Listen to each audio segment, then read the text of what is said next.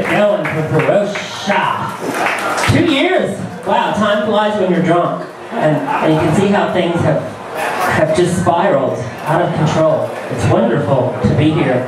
It's a treat for me to get out of the house because I'm sort of a shut-in lately. And welcome to our anniversary celebrators, Trauma, Flintstone. You got yourself a man and he's stuck by your side, right? How long have you been together now? 6 years! That's like 60 years in the straight world. Because you know how gay people are. We're very horny and we sleep around and, you know, monogamy is not in our vocabulary as a general. And I'm not making any assumptions about your relationship. I'm sure you're very platonic. I'm mostly interested in the guy in the back row with the large protrusion in front of your pants. I mean, call me curious, but I'm from the Tenderloin, and usually you would be detained at the TSA if you. What doing that? I'm on my way to being a comedic star. I'm going to be performing at Rooster Teeth Feathers in Sunnyvale starting this Thursday. So I want all 5 of you to get on a bus and head down to Sunnyvale and redneck-ignite. The Honey Boo Boo train is coming. Thank God Honey Boo Boo came along, right?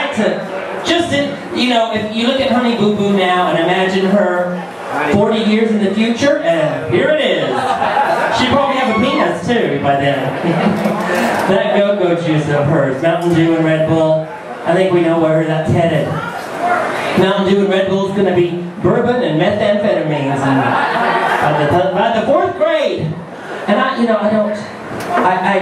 can understand it's a challenge to raise a child in Alabama and keep your diabetes in check and all the other stuff that you got to think about when you live down there. And you have to raise money. They're constantly raising money. I'm on her Facebook page now. I get all these invitations. I don't know if they're for real. But, you know, they're going to a wrestling match or some shit like that. They're always trying to get money. And, you know, I have to get money too.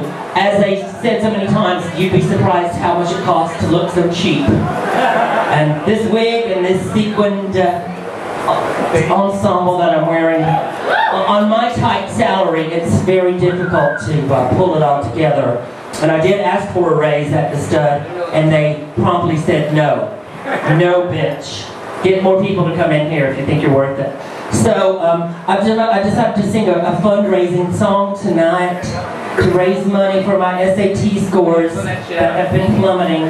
Here's the tip bucket, the notorious tip bucket. And if I don't make my goal of $25, I'm going to be beaten by my pimp later. So give a girl some hope. And this song is called Dollars Are a Queen's Best Friend. A tip in my hand, well, it's quite fundamental. Dollars are a queen's best friend. A tip sure is grand, and it helps pay the rental on my Soma flat. And it's handy at the laundromat.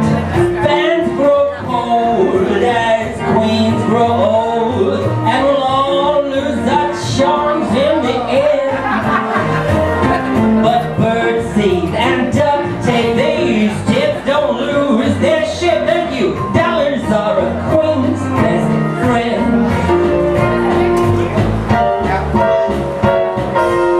There will come a time when the dog needs a cocktail.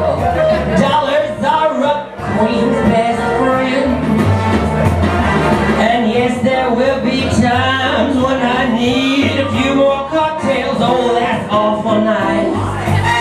Make mine a whiskey over ice. He's your guy when he's real high. Just beware when it starts to descend. If he finds out you're not a real ass, he might kick your ass. So dollars are a queen's best friend. Get that cash up front. I've heard of affairs that are strictly platonic.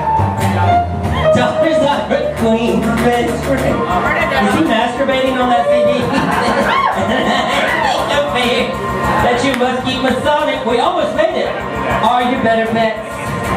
Cause the best tips come from you cadets. What happened there, Dirty? Did you have a dirty needle back there? DJ Dirty Needles. It's Dirty Horn, honey. You got a smudge at 49 seconds left. A smudge? Smudge. See, all the more reason, you know, I need to get... If I could only raise the $25, I could buy some of those, Get some new those fancy wipes that you use from Radio Shack. That, you know, that wipe all the... or she could just get some new CDs to burn. I have to help people. I have to get those in Russian. Well, I almost made it through the whole song. Wow. At least the microphone's not dead yet. But we'll see. I love holding phallic objects that don't work. It reminds me of my dad.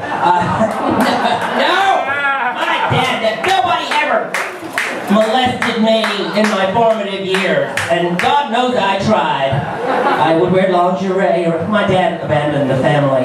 Thank God. He left to go to he went to Montana to become a pirate.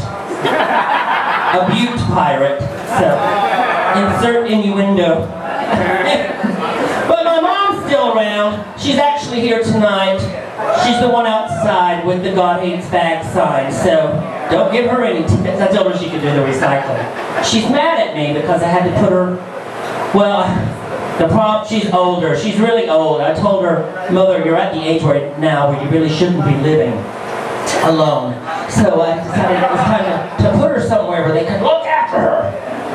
And I took her out for a nice long drive in the country, and I was looking for a rest home to put my mom in, and let's call them what they are. And they're very expensive. I couldn't believe how much they were asking to take care of my senior mother, some of these rest homes. It was outrageous. I couldn't afford spending that kind of money, so I ended up leaving her at a rest area instead.